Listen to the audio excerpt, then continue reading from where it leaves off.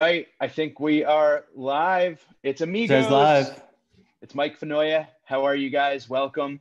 We are here. This is the quarantine tapes. I'm here with a couple of friends, co-author, co-host of Still Chasing, host of Welcome to the Party Pal, Across the Margin, the ATM podcast, and many others. Michael Shields. How's And everyone doing how are out you, there? Mikey? I'm great. Coming I'm up from great. to us from Brooklyn. I'm glad to be with you guys. Yeah, and also we have the one, the only.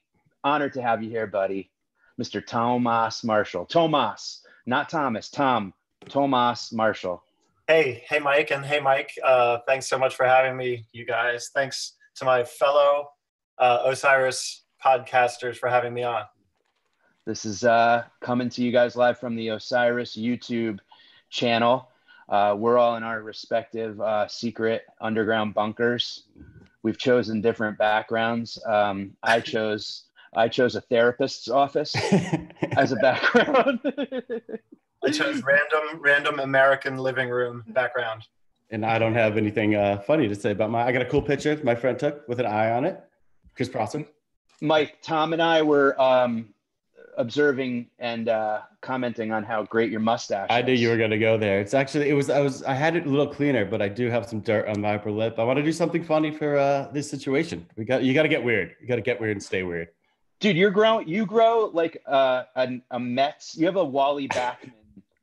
You're like an 80s baseball player mustache. Damn right. This is high praise, Mike. Like someone that does coke too out in the open. How dare you? This is my first. That's my first mustache. So I couldn't think of a better time to do it. You never forget your first mustache. You never. It's never a big forget. Deal. It's a big deal. I wish I could forget my Don't first forget mustache. where you were. Tom, did you ever go through a mustache phase? I did. It was brief, thank goodness. I kept it sort of close. It was a full beard, full mustache, and it was black as night. And it lasted possibly, like, I flirted with it for like a year or two at most. And the general reaction was negative. Children right away screaming. And so my daughter's been begging me to shave it. She's not pleased. Guys, today is it's April 2nd. And April 2nd, 1998 was the first night of one of the greatest runs in Phish history. Yeah, so it's kind of interesting. Anniversary. Yeah, things were a little different then, huh? Yeah. Yeah. Are we going to remember this? Like, that's all, everything's going to be pre-COVID and post-COVID now? Peace. Yeah. Before disease, after disease. I think it's going to be before Sigma Oasis and after Sigma Oasis, because I don't know. I'll speak for myself, and I want to ask you guys before we get into the nitty gritty here. Yesterday, the band released the album, and we had viewing parties and listening parties, whether it was YouTube or Facebook. I watched it on Facebook, and it was such a for some reason April 1st, I felt like it was just a new month starting of this shit new life we're kind of all living, and it was frustrating. I think I talked to both of you about how frustrated I was yesterday, but the tension built, and then the release came, and once again Phish was there to give us a breath of fresh air in a world of garbage. So it was really cool to be on Facebook and see all my high school friends, all my tour friends joining in. It's like, this person's now watching, this person just joined, and I got like a little choked up because it felt like we just entered the venue and we were waiting for the show to start. We were all kind of hanging out in the chat room waiting for it to get going. And I was just wondering if you guys had that pre-album jitters. Mike, you want to go or you want me to go? Yeah, I'll wreck it real quick. No, it was amazing. It was maybe the best hour I've had during this nonsense. I was telling you guys earlier, I live near a hospital, so there's sirens abound. I was able to put on headphones and just really get into it. The album was, as we'll get into, it's really, really special, but it was so cathartic to me. And also just this weird, odd, unique communal experience of listening with people. I was texting the whole time, and I was just happy. And it was just such a gift. Tom? Yeah, no, I was just going to echo basically that. So excited that Phish kind of came up with the idea of doing it at all right at the right moment. It seemed like all these tensions were happening, just like in my day in particular, but but across the entire globe, obviously. And at least for that little moment, we had like the Phish community came together, and then the album was tremendously good. I was like happy that I hadn't heard a lot of these mixes. I kind of knew some of the titles that were going to be on it, but I hadn't heard it really. And I was just absolutely, completely blown away, like to the point of like fully emotional. Plus I had set up a couple like live tweets ready to go. So I was like actively like running from one computer back to the room, and my daughter and wife were in the room waiting for me. It was a really great experience. And then seeing the people's reactions on Twitter and also texting me, my phone just exploded and everyone flipped out and loved it. So it was an incredible night for me last night, a really amazing night. I'm so proud to be part of it. Well, Tom, in all honesty, congratulations. I mean, and thank you. Agreed. Yep. And I mean, look, Story of the Ghost, a lot of Story of the Ghost was, a couple songs were debuted at Island Tour, Birds of a Feather and Shafty and Frankie Says. And, it's funny to look back at that and look at what we're doing here. Story of the Ghost, I think, this is my favorite album since Story of the Ghost. And I absolutely am so proud, and I mean, just grateful to even be able to chat with you about this. The lyric, I was texting you during Leaves, man, and I was like, Jesus Christ, this is just, Leaves. I mean, Leaves is just, I mean, that one did it, man. I think I think they played it a couple of times, at least once, right? They played it during three times. Baker's Dozen, and as far as I know or could tell, I think it kind of went largely unnoticed. And so now people are kind of noticing it, and I'm glad, because to me it's a special song that says a lot. I'm really hoping that this means they play it more now that everyone's out there and really enjoying it. It was very interesting for me just to hear that it sounds like you didn't know exactly the track list. I think I knew the track list. Okay. Yeah. You mentioned something, but I mean, so many of your songs that you've written, not just recently, but I mean, we're talking back to 2011 with Steam. I mean, there's some of what I believe are some of your songwriting masterpieces are kind of came together in this album. It must have been, you said it was special, but it must have been really unique and interesting to see it all come together, all these songs written over this 9-year span, just in this. How did it feel? Oh man. Well, I mean, well, first of all, to address the old songs versus the new songs, our pal Scott Marks, Biz Archive on Twitter, put together a list that I found sort of helpful. Steam, like you said, is the oldest, and then Shade, Mercury from 2015, Leaves, Everything's Right, and Thread from 2017, and then Life Beyond the Dream, Sigma Oasis, and the most recent current song is Evening Song from 2019. Which is another phenomenal, I mean, just such a beautiful song. Thanks, man. Well, the band, I'm the words, and then Trey and the band made it sound this amazing. So they worked hard, tirelessly on making it sound this good. So, I'm not going to take anything away from how incredible it sounds. That's all them. But I'm really, really lucky and honored to have words on here. And these happen to be songs that I also love. And it's kind of cool that they were all like tried and true, most of them on the road, actually all of them on the road a little bit, right? So everyone. Every single one was played. Yep. There was one that could almost, I think, fell off. I think they did a recording of Epitaph, and I don't think it made it on for whatever reason. But that would have been the one that hadn't been toured, hadn't been played. So now they can't say that, or now they. I noticed in watching the montage that was put together, that was playing along with the album. Yeah. And there was that whiteboard that is always in the background, and you see songs kind of listed, and a couple things are checked off or crossed off. And I saw like Sightless Escape. Yeah. Was one that was crossed off, and then. So Epitaph, that one. Do you know of any others that, and also the band released a really cool message today talking about. They let a few go. And they were like, it stinks, but it is what it is. But I mean, so do you, the one Epitaph is the one that you know of that didn't make the cut? That's actually the only one that I knew of. What were the other two? Did they name them? It did not. Of course not. You said two. I thought you said two, though. Sightless and Escape. Well, I saw Sightless on the board when I was watching, but in the write-up that they said, it's actually really beautiful, and we'll tweet it out, and we'll tweet it from Osiris. But it was really a nice message that the band had put out. Did you not see it, Tom? I didn't see it today. No. No. One of the things that they said that actually I'll just read right now. The last line of the chorus, Sigma Oasis, sums up this point. There's no place to get. There's nothing to achieve. There's no place to be. We're here, right now, is as good as it gets. You're already there. It's a content state of mind. You're just completely in the moment. You're already there. You already have everything you need. Sigma Oasis. It aligns with where we are in our career and as friends and musicians. There's a joy in the playing. We're not clamoring to make it. Make what? We're already there. Sigma Oasis. So it's kind of neat. That's how it ended. And it's a nice thing about how this album was recorded in November of 2019. Right. Mike, you and I talked about it, and I want to talk to Tom about it too. Like, how unbelievable. I texted you this last night, Tom. This album is exactly what we all needed, not wanted.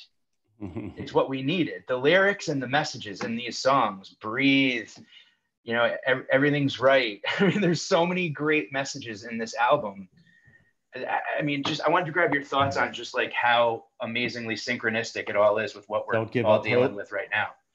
Yeah. I mean, just like where we are right now as a nation and as a country in the world, it's like right now we as humans, we want to find the good, right? We have some time off from work, or kids are home. There's time to explore lost projects, but it's offset against this very bad and serious pandemic, right? And the toll that it's taken already. But more importantly, all of us are sitting here very worried about the toll that it's about to take. And, we're all worried that it could be unimaginably bad. But here we are, there's another backdrop. It's all my musical friends watched their entire tours just go up in smoke. Their livelihoods were kind of yanked away. And I'm proud of them all. Every single one of them making the best of it, collaborating online, doing virtual concerts, online instrument lessons. I've seen entire orchestras playing like Beethoven's Fifth from their individual homes, like 12 people doing their parts. And it's a remarkable thing we're living through right now. And these highlights are going to be what get us through. But like working apart with, from Trey, getting some of these things written. I'll remind you, there's sort of like you said, this was recorded in November, which is pre-COVID. So all these songs were written before any of this even happened. Mm-hmm. Yeah. But there is a dividing line where some of the stuff that Trey's been coming out with, they've been calling it his quarantine album. And that stuff is post-COVID. So we can talk about one or the other. But should we just dig into Oasis first, or you want to do Quarantine? Because I got a lot of questions on these songs. Your pick, Tom. Either one. I'll do whatever you guys want. I mean, Sigma Oasis is probably more interesting to people right now. Yeah, that's what this is about. So I mean, that's the title track, and I'm almost embarrassed on how little I know about the meaning behind it. Anything I can take away with it really just seems like it's about living in the moment. And I also know that it harkens back. Scott Herman writes with you a lot, and so you guys have created 3 books. I'd love for you to speak on them, and the third one is Sigma Oasis. So this is, I mean, that song, this idea is behind it. It's been brewing for a little bit. Tell us everything. Tell us everything. Tell us everything. I don't know enough about it. Dish, Tom. Dish. First, thanks for bringing up Scott Herman. He's my amazing friend, Scott Herman. Skippy, he's been my longtime Phish fan, wingman, writer, lyricist pal, and he's always been around. He's the one who I most often bounce ideas on before they go anywhere, before they leave my house. And lately, and I welcome it, and so does Trey, he's had more of a creative hand in a lot of the new stuff, and it's fantastic. So he's helped in 2 songs on this particular album, Sigma Oasis itself and Evening Song. But like you were saying, he and I, way back, and I just got it out in case anyone wanted to see it, there's 3 books that I actually call the real helping friendly books of Phish. Do you have them? Yes, I do. No one's ever seen Oh, them. nice. They're right here. I'll show you the cover, but basically I'll give you a preview. It's Scott Herman and I worked at AT&T, and this is years and years ago. There was an 8 in the third digit of the year. And we put together, that's when we met, but around 97, we put together a bunch of our creative musings that largely went back and forth via email. And we put it in a book and called it Salamander Prince. And Trey and the band wrote a whole bunch of songs from this. What's that image? Can you go a little bit forward? Yeah, so this is actually me with a beard. You were asking. Whoa, check that out. But it's in reverse, and it looks so creepy that we called it the Salamander Prince, which is actually a character in one of the songs that Scott wrote in here. But if you look at the date, it's 3/3/97. 3/3/97. We actually get a glimpse of Tom reverse mustache. That's pretty neat. That's my reverse mustache. I'm trying to grow another reverse mustache right now. It's the time. Everyone's doing it, man. And then the next one is called On the Walls of the Cave. On the Walls. Yeah. What were the 2 albums, the songs that keep that up for a minute, Tom. Keep that up for 1 minute. And then say something, Tom. Okay. So this one directly. So the first one, Salamander Prince, directly contributed to Farmhouse, Story of the Ghost, and Billy Breathes. This one directly contributed to Round Room and Undermined. And we now, Scott and I, since this June 2002, have been compiling a whole bunch of stuff, and that's what now we're putting together, and that's called Sigma Oasis. Sigma Oasis. Now, Sigma Oasis, since you're asking, I'm definitely asking. The thing that actually Trey and me and my friends from like 8th and 9th grade in Princeton Day School, where Trey was, we actually called a particular song or a version of the band or something, we called Sigma Oasis. There is a weird instrumental thing, jam, that we called Sigma Oasis. So Sigma Oasis like refers to like this early version of songwriting that like Trey and I and some of my friends, Mark Daubert and Dave Abrahams, were into since the very beginning of our relationship. So it encompasses a lot, and it's sort of like personal, meaningful and stuff. And I'd say it touches on themes of the past that Scott and Trey and I kind of wrapped into one song, and the ideas are fundamental to our songwriting. And basically it's abstract, and it probably should stay that way. I do on Under the Scales, I do deep dives into lyrics, but I have a feeling I won't be doing one for this song. But I do love lyrics. I thought you might be tight-lipped on this one. Yeah, I think so. But I mean, on Twitter last night, I remarked on the lyrics, and Scott brought this up, and so did Trey. Take off your mask. The fear's an illusion, so don't even ask. It's not okay right now. That's not okay. Keep your mask on, folks. Yep. It was really awesome to follow along on your Twitter while the songs were. I know you said you had some preloaded stuff, and it was really wild to check out some of the stuff that you were putting up there, including artwork, including some of like little vignettes of the lyrics and what it meant to you. I'm really so stoked to hear more about it. But that was something that was so. It was like seeing like one of the directors. We were watching the director's cut. Yeah, I had a lot of friends thank me in particular for live tweeting last night. They really liked it, and I got a lot of answers to that in real time, and it was fun. But I was trying to watch the images that Phish had up as well, which were very beautiful. I guess Renee photos. It was beautiful. So good. Yeah, and sonically, and we talked about this a little bit, Tom, on text last night, that this didn't sound at all synthetic. This didn't sound at all. It sounded so pure and so live and raw, and the recordings you could tell were just start to finish cuts, and obviously overdubs a little bit with post stuff. But I mean, the guttural raw energy of this album, from track to track, it just captured the live essence so much of this band. A lot of people I saw online were like, "This is Phish finally sounding like Phish on an album." And there's 3 jams, right? They do. Yeah. At least God. Everything's right. Red. And Steam has Steam. I mean, Steam is incredible. I mean, just unbelievable. Such a soulful version of Steam too. I like the Steam with the backing lyrics too. That was pretty fun. Yeah. So the second song after Sigma Oasis is Leaves, and I'd love to get into that. I'm truly madly in love. That song is, I'm so surprised, not surprised, but today after listening to the album 5-6 times over, that song from moment one, I was like, Jesus Christ, this song is the most beautiful thing I've and ever heard. you spoke of the artwork he was showing, and the picture you chose was kind of like this fire raining down the earth, and you used that passage, we built a kingdom out of lies, and we blindly fanned the fire, and it gets deep.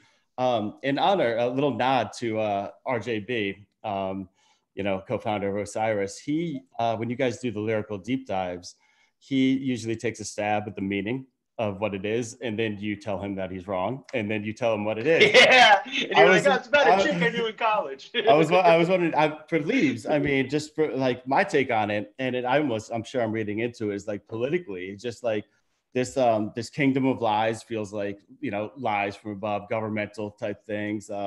We blindly fanned the fires. We've warmed our hands with glowing coals. Like I'm having climate change type things. And then it goes back to kind of, to me, of course, having solace in music because notes are rarely wrong. And then there's even solace from all this, torment around in nature. The moonlight dances softly in the leaves.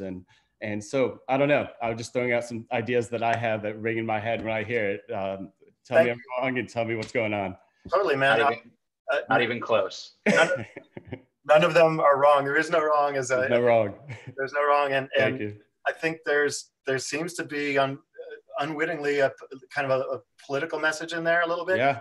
But unwittingly though, if you distill it down, there's and Trey and I kind of realize, sometimes we realize what we were writing about. I mean, we write a song to figure out what we are thinking about, right? So when you really boil this one down, it's kind of seems to be the concept of nature telling us something, like trying to say we've lost the way.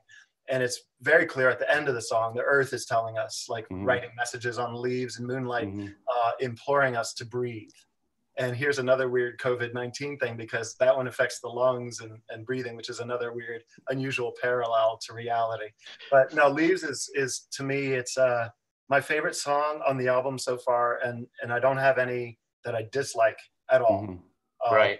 But yeah, Leaves, agreed. I go back and listen to over and over again, just because I'm so incredibly thrilled with the way it came out. Fishman's voice on it, the bass, and then the amazing strings by Don Hart are just, phenomenal, really phenomenal.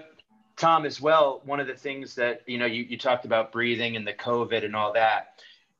Also, the best way to combat anxiety is to breathe. And it's almost like when I was listening to this last night, I was getting tears in my eyes that it's like, this song was the breath that we all needed to breathe at the moment. And the way that breathe is kind of like held out, like the longer you inhale and hold and exhale, that's more of a meditative, transcendent way of breathing, which is the natural cure for anxiety. And I'm so glad it came so close to the beginning of the album for us all to sort of get into that sort of trancey meditative state early. And everyone appreciated its location. It's perfect. Right into Everything's Right to keep things incredibly positive. Well, and before we get into Everything's Right, I just we don't have to leave Leaves all night. One of the things I like the most about Leaves too is, and again, I mentioned this to you earlier, was that jam when it's like almost towards the end, about 4 minutes left in the song, 3 minutes left in the song, when that first like chorus of breathe, there's a nice deep Bug reminiscent jam there that just gets gritty and dirty, when like it just reminds me of that it doesn't matter, like that part of Bug. And that to me always is a point at a show where tears just stream down my face. I'm just so excited for that. So I was like, this song builds and crescendos at this point where we're just breathing out all of the bad and taking in all the good. And it was just parts of Sigma Oasis that have a little Bug reminiscence for me as well. So that's interesting. Well, we're both big fans of Bug. I know we've talked about that quite a bit. So totally. On to Everything's Right, huh? What do you say? All right, here's another COVID line. Ready? Yeah. I'm in prison without a crime. My sentence stretches on undefined. Very true. Undefined. It's almost scary how much some of these lines hit home, and some of them are are brutal. I mean, we'll get into it, but you're alone being screamed at you right now. That's pretty daunting.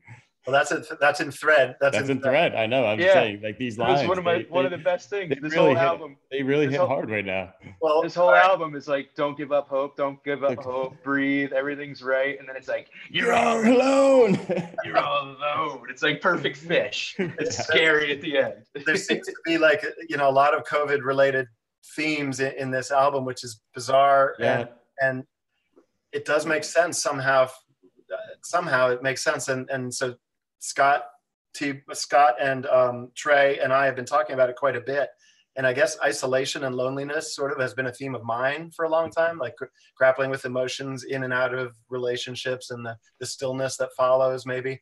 But Scott, Trey said the same thing to me at the same time after a conversation we were having. And it's hilarious. They said, all our songs are about COVID-19 or caves. COVID-19 or caves. You're typecast into COVID-19 and caves. That's hilarious. And oceans. Wait, you know what it is? And wood now too. There's a lot of wood references in the. We'll get to it in the quarantine stuff. It's very funny that those who don't know Phish and are quick to poo-poo them as, you know, oh, this is some noodly jam band, whatever.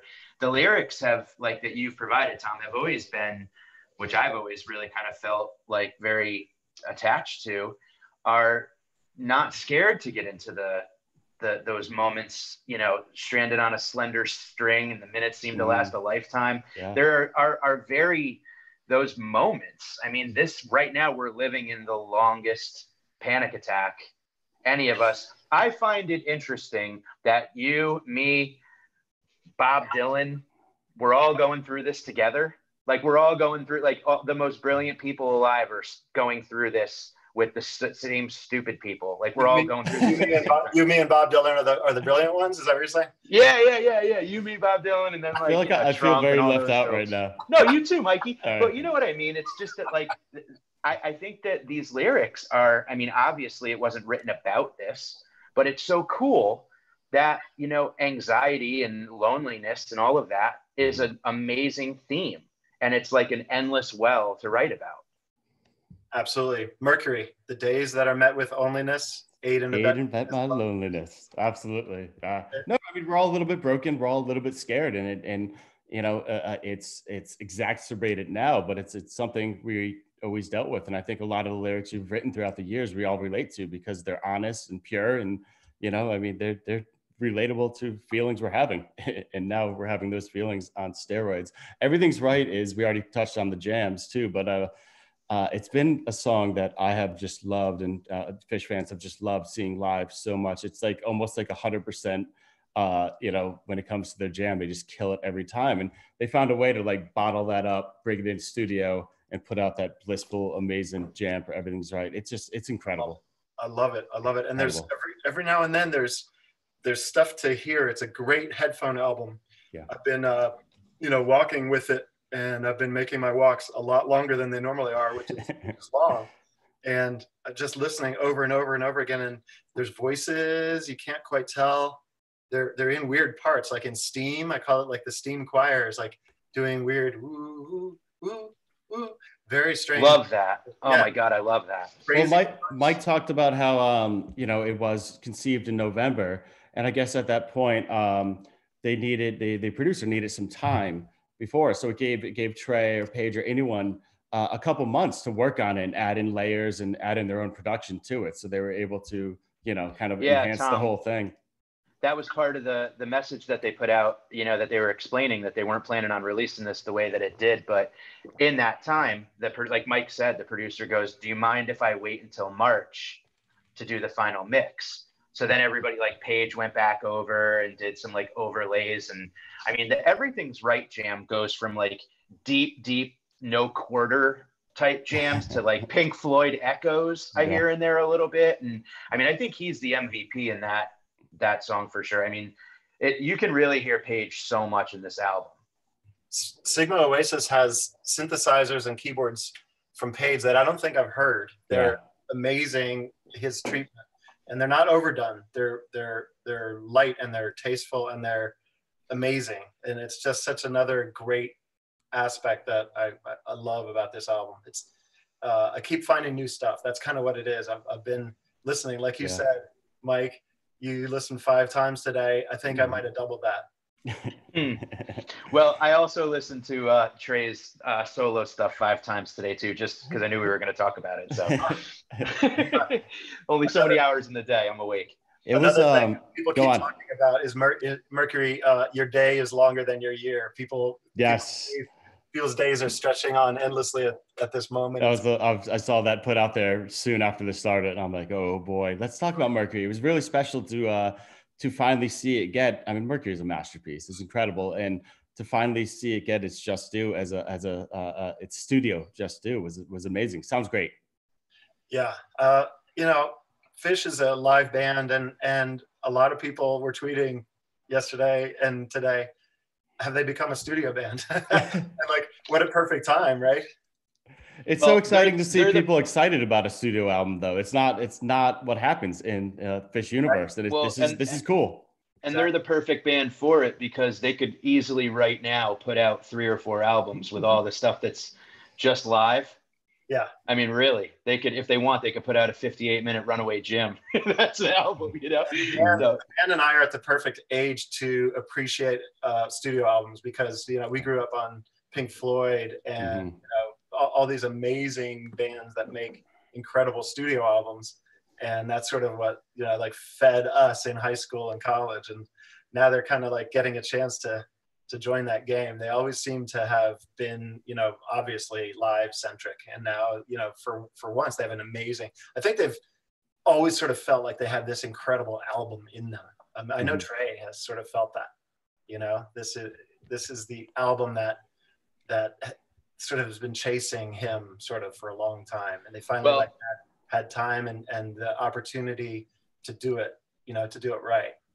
And just like with working out a different muscle group or whatever, I mean, Trey's singing is so courageous right now, and it's like really fierce, and he's hitting levels that he never hit before. And Ghost of the Forest, I think, gave him, kind of, I don't know, maybe the self permission to go for it. But some of the ways that he sings, in Life Beyond a Dream and in Mercury and Shade, even like the end of he Shade, goes for it. Going out, Yeah, it's like he's got that singing in the shower balls, but he's nailing it, He, I think, more than anything that I know of that he's working on now is his voice. He's singing. Really been trying to push the singing, kick it up a notch, and he sure has. This album is incredible, and I like the new lines that he's finding. Even though we've all gotten used to a version of Shade, for example, and hearing slightly different version that he's doing now, to me, it's an improvement over sort of the standard one that repeats. This is different. He's finding like new roots around these words and making the words pop in an incredible emotional way. Yeah, it's extremely soulful. Yeah. This was like a soul prog album, I felt like. Yeah. Can we it was just brought up, and I'm going to force the issue. Can we talk more Shade? Because I'm a bit of a Phish ballad guy.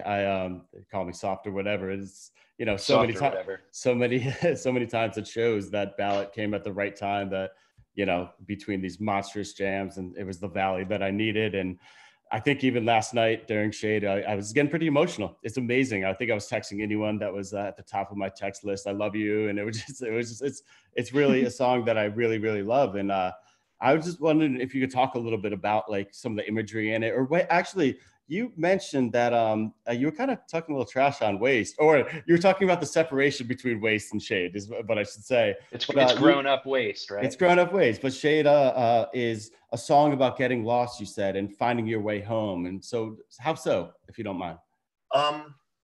So I guess that was metaphorical, right? So home is the relationship, and getting lost is getting away from the relationship. So to me, it's like, it's a couple that loves each other very much, but they've both experienced doubts and both have run away and gotten lost. But the person waited for him or her to come home. So like in the beginning, the guy finds her ring that she might have taken off or thrown into the back alley or whatever it is. And by the end, he puts it back on her finger. So it's like, that's what I mean by running away and finding yourself back home. Yeah, there's a serious like through line or kind of theme of loyalty too. And I didn't know If I went away, I'd get lost and you'd still be there anyway. I'm gonna cry right now. I don't care. Mike, come on, man. It's my favorite. Shade's amazing. I just think it's so beautiful. Yeah, and then so the ring was a little bit literal. I was always reading into like what, you know. I think to me, you know, as I wrote it, I was thinking about, you know, uncovering a ring like in dirt, sort of, and the story behind how it got there. That's kind of like how the song started.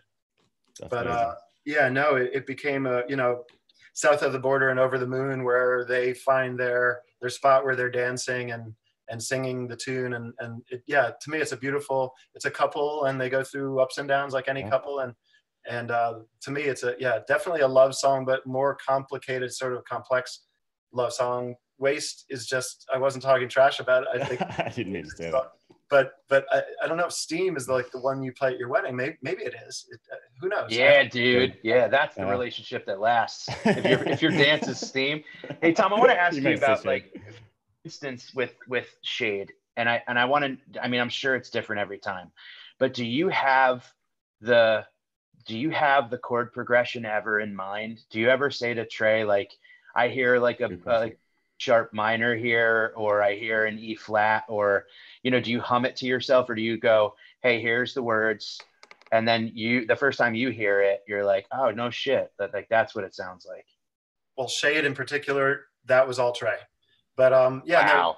there are songs that I write either like on the guitar or, you know, sketch out on the piano, and we'll bring that to Trey, and he loves that, because then he gets to, because I get trapped, like, you know, on the keyboard, it's like I get caught in C, F, G, you know, B, you know, a couple of the obvious things that keyboard people who aren't very good fall into the traps of.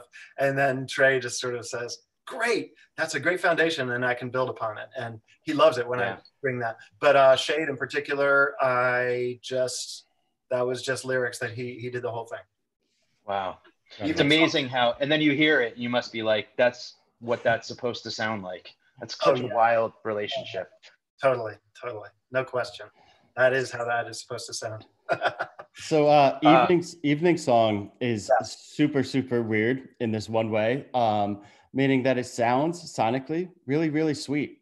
But if you go through those lyrics, it's over and over and over again about troubles lurking in the dark.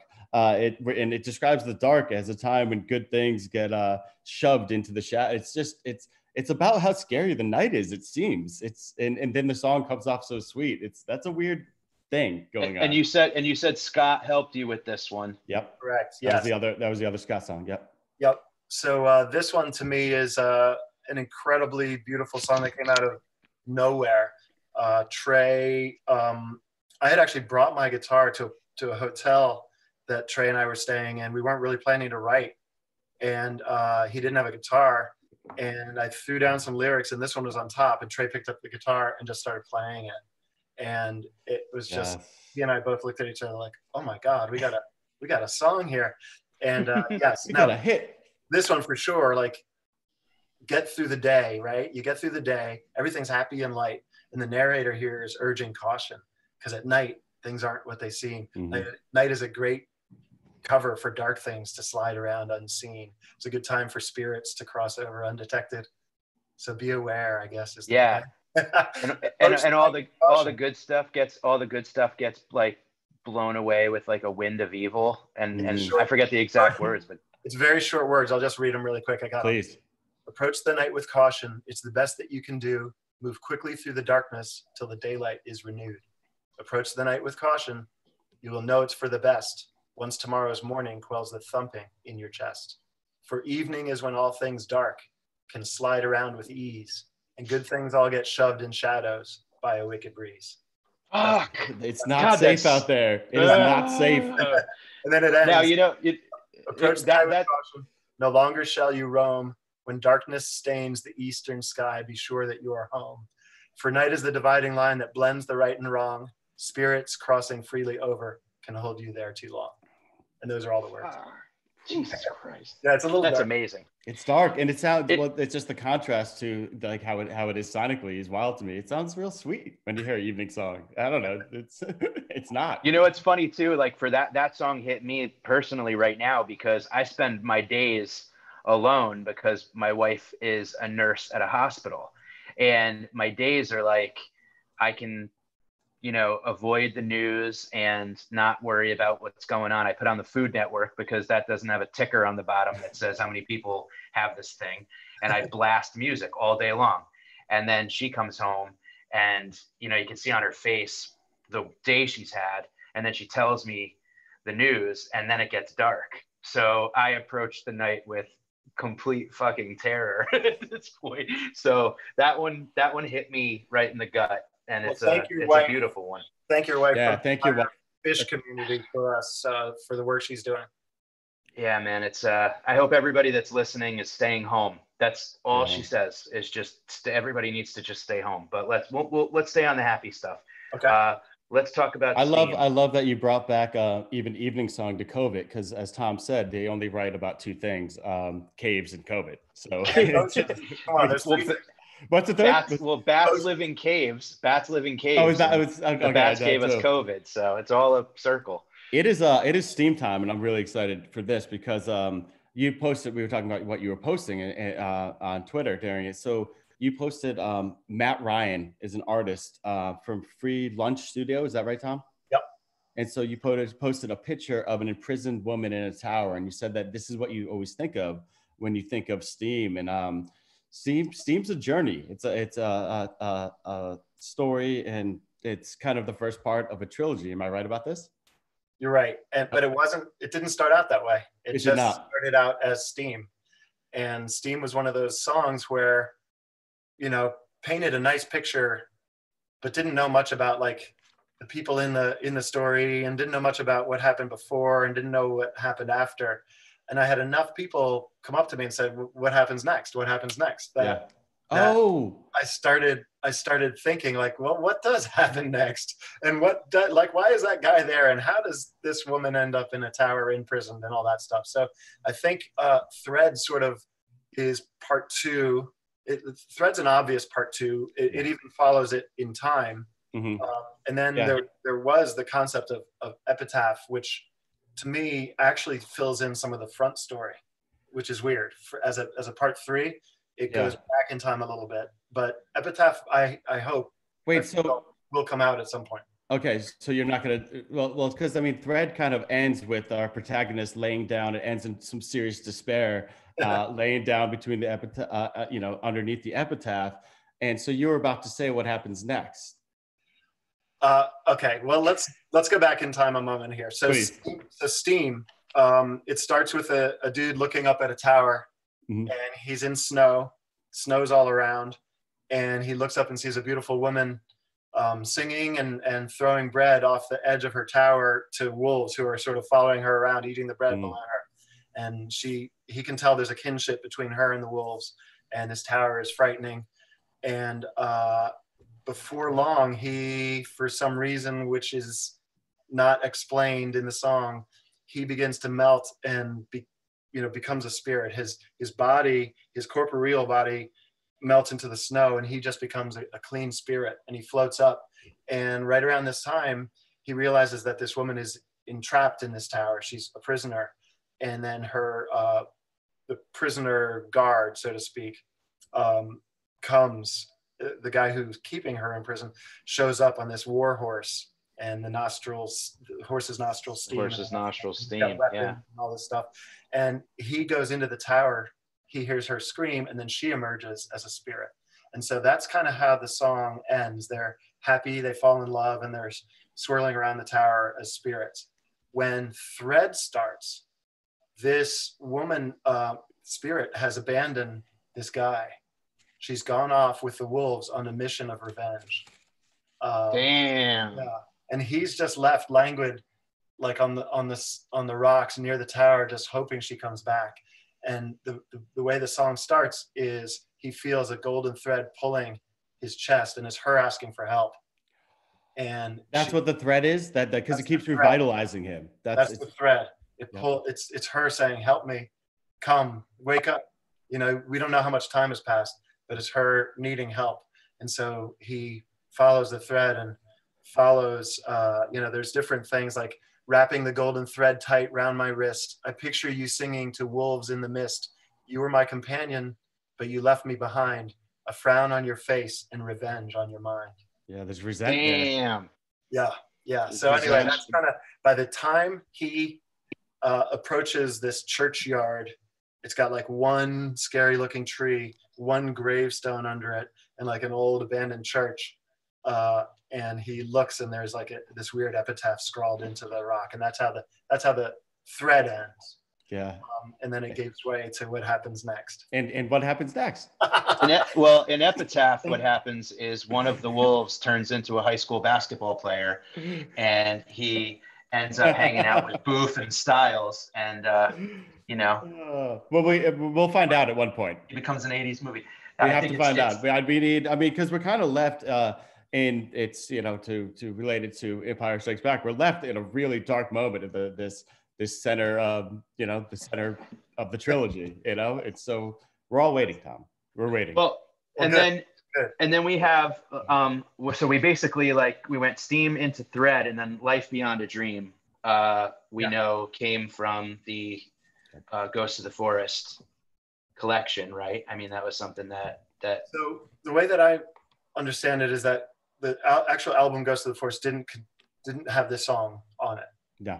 However, no, it did not. No, right. But he would play it. Yeah. But he made a bunch of other songs for the tour once he did the tour. Right. We saw this live in Harlem when we were at the show. Yeah. Okay. Right. Yeah. So that, I guess this song has been sort of in his mind as one that needs the big studio treatment as well. Yeah. And the strings that it got, again, with Don Hart, are phenomenal. Yeah.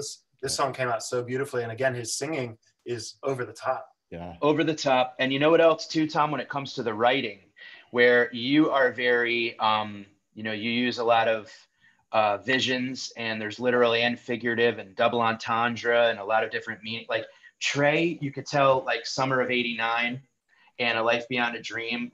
I feel like Trey writes lyrics that are so specific to actual memories that he's having, and this song has that in it, like Two Stallions on a Perfect Ride and all this. And it just seems to me like I know exactly the moment that he's talking about, where you are talking about, a tower and ghosts and caves and bats and COVID, where he's actually talking about, a specific thing that I feel like he remembers, maybe with Sue or with whoever. So that song sticks out as yep, this is a Trey written tune. And that one is completely Trey. I'm not involved in that one at all. And I love it very much. It's beautiful. I'm really glad that he let Thread end the album, though. It's perfect. Yeah. We all are. It ends on that was the Halloween gag of the album. It was you're alone. I love it. It's like a crazy split open and melt, crazy wild jam to end that. That is amazing, guys. That's super progressive. I mean, that's just prog to the rock, core, crazy. Man. I mean, that's like King Crimson sound and shit right there. Yeah. A friend of mine said Kansas or something. Yeah. Yeah, Kansas, totally. Yeah. Now, Tom, when you and I spoke for Still Chasing, we talked about, and you've talked about this a couple times. Let's get into the Trey stuff that you've been, please, the quarantine stuff. Run out of time. Well, you basically, you talked about how each song has 3 births, right? We talked about how it's a poem that makes it to your notebook or, comes out of your head. And then you give it to the band. And normally, in normal circumstances, they play it live, or it becomes a song and then you see it live, right? First birth is I write it down and it becomes a poem. Yeah. In some fashion that I like in some way. The second one is I'm usually with Trey or my friend Anthony, and this poem, 2-dimensional piece of paper, becomes a song. That's the second birth. The third, if I'm lucky, is it becomes a Phish song. A Phish song, right. That's the third one, right. It's kind of interesting that the birth cycle now of some of your writing, due to quarantine and due to the, miracles of technology, are becoming, it's a little weird. It's like babies are being born in the second trimester right now. Well, I think what you're talking about is what people were calling, Sigma Oasis has swung the spotlight away from this stuff that Trey was doing, which is tremendously, so incredibly creative. He was coming out with a song a day, which was amazing. And then Sigma Oasis now, like, rightly, is eclipsed it a little bit. But yeah, no, it was a lot of fun. We're working all the time, calling, sending files, sending lyrics back and forth. Yeah, no, it's like working like we used to work in the old days. Because you know, prior to Billy Breathes, really. No, Farmhouse and Ghost were writing sessions, but the early albums like Lawn Boy, I guess Rift. Yeah, even Rift, right, and Picture of Nectar were all just me sending lyrics to Trey and then finding out later. Even Hoist were just me finding out later what the song's going to sound like. Then we started writing, and then Salamander Prince came into play, and that's when we have been ever since, up until COVID, have been writing, you know, using writing sessions where we set up our old high school multi-track recordings studio. Yeah. But now a little bit better than it was back then. We've had conversations about how you prefer that. Like you know, for a long time it was hard where like you guys would call each other 30, 40 times a day on the phone, where you'd like to sit down and, you know, now with this circumstance, are you pretty much like, you know, it has the process changed in the sense where he's like, I need new lyrics right now? Yeah, I mean, like I said, we work best face to face. But in times like this, you know, we're like phoning, texting, we're getting the words and parts right. And I've sent tracks on Dropbox and WeTransfer, and there's lots of ways to collaborate in this digital world. And the distance, of course, is a distraction. But like I said, we wrote separately for years and years, and right up until, you know, the end of the all the stuff that you've heard on Sigma Oasis to the beginning of COVID, we wrote together, face to face. Now we're like, you know, hearkening back to our old method. And fortunately, we got these extra tools. We have the internet, this robust internet that we didn't have before. How are you doing it? What is the process? Are you do you mix together? Are you sending lyrics? You know, I just, you know, what's going on? How's this coming to life? It's just incredible. Well, as you probably can tell, Trey's, you know, quite capable of playing multi-instruments and creating stuff just by himself in his room, and I'm the lyric provider, so to speak. Sometimes a melody provider, that would be, you know, when we're in communication on the phone. Sometimes we bat lyrics back and forth, make sure that the meaning is correct, that kind of thing. So there's collaboration still, but we're definitely separate, which is nice. Are you pulling from old, like, pre-COVID writing for some of these tunes? It doesn't sound like it at all. A lot of this stuff is very current. Yeah, I mean, it's completely pointed and to what's happening at this point. It's incredible. What was the second one? It was just kind of like this ballad. It was about looking out the window. When the words go away. It's just so affecting about, like, you know, how so much silence is abounding, and, you know, it's just silence can kill you. I mean, if you look at all these lines, they're talking about this moment. I'll read you two verses. Please. This is from When the Words Go Away. The snow's coming faster, my view round the bend, a beautiful valley tucked into a glen, can barely be seen. But where is the wind, where is the noise, where are voices again? Locked in a capsule for time without end, watching the world through a pane or a lens. There's nothing to fear when there's nobody near, but silence can kill, and there's lots of it here. Lots. Too much. So poignant. There's it's really wild. No, you know what I really love? I mean, you know, shaking someone's outstretched hand sounds like a Tin Machine song. It's like Bowie at his weirdest. And Trey standing in like green onesie pajamas. Like, I imagine it's got like the button where he can, like, his hiney that's the green clone suit. He repurposed I know. It's so great. I was seeing it. Oh, I see. Like an old. Yeah. I do. I love that one. There hiding in plain sight by the window in the night. The time is coming when you'll stand, shaking someone's outstretched hand. Yeah, it speaks to a new reality. It speaks to, like, not being able to shake the hand and then being able to shake the hand. Yeah, you long for the times when you could touch your pals. Yep. Lonely Trip is one that I love so much too. That one's just so beautiful. Lonely Trip is just what a fun one. It's really amazing. Then there's the two rockers. I mean, really, really. I mean, I never needed you like this before, and I never left home is one. I saw you say that it made you feel like the others were just a warm up. Like, you like that one a lot. Never left home yet. up until Never Left Home, my favorite by far was I Never Needed You Like This Before. Yeah. Oh yeah, So good. absolutely. That one blew me away. Ripper. It's like, yeah, I get it. Ray can write beautiful ballads on his guitar. But this one kind of took me by surprise. It was like, whoa, that is a fucking rocker that came just out of his living room, and it was stunning. And that sounded like early. That was like early David Gilmour shit right there, dude. Like that was like fire. Early Pink Floyd.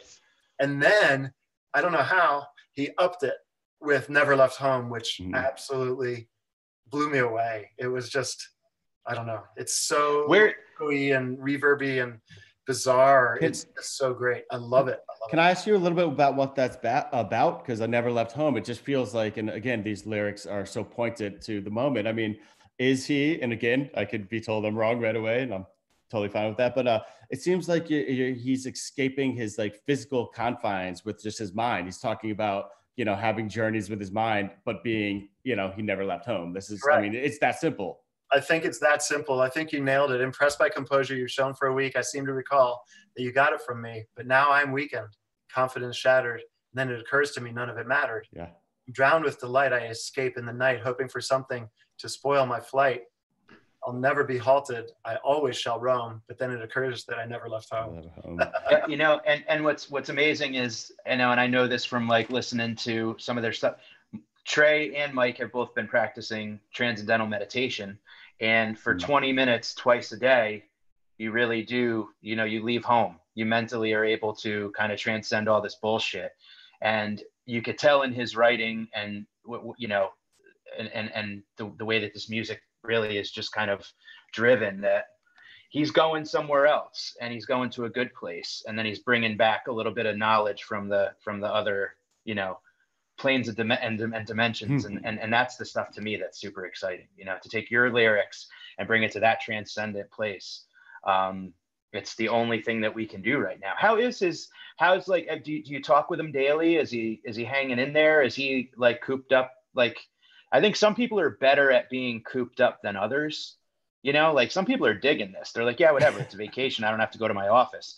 I feel like a circus animal, right? Like I'm climbing the walls. Sounds like you're lonely more. I know that Trey's got people in his house, so I think he's less lonely. And I think obviously we all know what he's up to. He's making music, and I think he's sort of taking a deserved couple days off, just sitting back and checking out the reaction to Sigma Oasis. And then we get back to a song a day, right? Then we'll get back to a song a day. Yep. He needs to clean his room. He He did. It looked That's like one thing I noticed. He was upping his game every time. There was like something changing every time. It was cool. When they that point where they went to the lights, when they strung up lights, I was just like, oh, it's on now. He's getting his quarantine on. Yeah, Kuroda sent him a care package. I have to shout out my friend. Speaking of care packages, my friend Hunter Hastings made a trip to Maine and brought me back some Bissell Brothers beer. And my friend nice. Stephen Thomas. He did the drive, and so thanks Tebow, thanks Hunter for that. Yeah, I'm excited to meet up with Cully from Treehouse tomorrow. He's going to be bringing me some Julius and some good New England beers, because I'm going to hunker down for a long month. But this was, I mean, I really I'm so excited to dive back into the album again. Yep. And again and again. And this is one that, I mean, really, like you said it just in passing with this, Tom, is that there's not one track I don't like. There's really literally nothing on this album that I don't want to hear. I feel that they've fallen into the trap. Phish before has fallen into the trap of putting on like an inside joke kind of track. How many people go back and listen to, is it Ficus? Ficus. That's exactly the song I had in my head this whole time. I didn't want to say it. Yeah, but it's like End of Session. If you put that on, it kind of like people listen to it once and go, oh, that's humorous, but it ultimately kind of sabotages the album in a way. And I think they didn't fall into the trap of self-sabotage. Unintentional. I don't mean it's intentional. I just think they finally like arrived at this idea. Let's just fucking put the best stuff on, and they did. They find tried and true, toured and true workhorse songs that are amazing. Did your first listen, were you just so satisfied with everything the way, I mean, I know it goes without saying, we talked about how amazing it was, but to hear your lyrics, you know, we've heard them live, we've heard these songs live. I mean, this is a book. This is a novel that you wrote, this album. I couldn't be prouder. This is the most, last night was a pinnacle in my songwriting career by far. This is an amazing, I feel, Phish masterpiece that I'm really privileged and happy to be involved with. Well, we're both very privileged and happy to talk with you about it, Tom. And we love you very much. And please stay safe. And you know, thank you for your time, Mikey. You too. Thanks, Mike. Thank you, everyone. Thank you, Tom. Yeah. Thank you. Thank you, everyone out there. Really, this is we'll all be back at it soon enough. Stay safe. You guys are all amazing. And everybody, stay tuned to Osiris Media on YouTube, on iTunes, Spotify, everywhere. We've got a bunch of amazing content. You can follow at Mike Finoia, at Tom Marshall 111, or at Boy Tommy on Instagram, and at Mike SHZA. And thank you guys so much. Stay safe, Matt. Stay home. Thanks, Matt. Thank you, Matt. Thank you, Matt, for doing this. Yeah, and thank you, everybody, for spending time with us. And if you have any money that you can donate it to your local hospitals. Yes. They need it right now. They really do. Take care of the people that are the heroes that are taking care of us. We love you guys. Peace out. Thank you all.